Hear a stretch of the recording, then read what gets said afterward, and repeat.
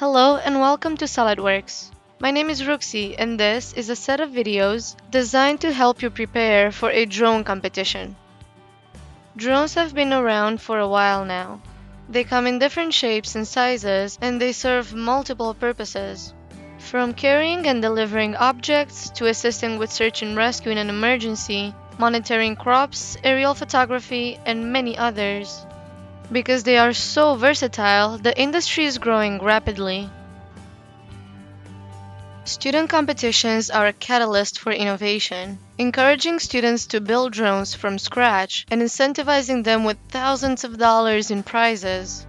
The Association for Unmanned Vehicle Systems International has several such competitions, plus an underwater version called RoboSub. Other organizations, such as the American Society of Mechanical Engineers, organize drone competitions regularly or as a theme of more general competitions.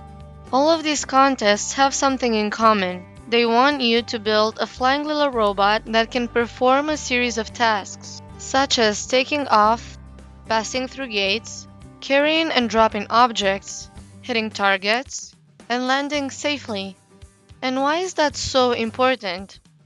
Because the more innovative the idea, the more chances are it will be implemented and used in real life. In the next video, I will talk about the various ways in which you can use SOLIDWORKS to build your drone efficiently without spending too much money on prototypes. Parrot's Bebop drone, which you have seen throughout this video, will serve as my model. From testing a component's resistance to loads, to designing and modeling the propellers, and everything in between, these insights should help you build a competitive drone. Feel free to give any feedback in the comment section. And as always, follow us on YouTube, Facebook, and our other social media platforms.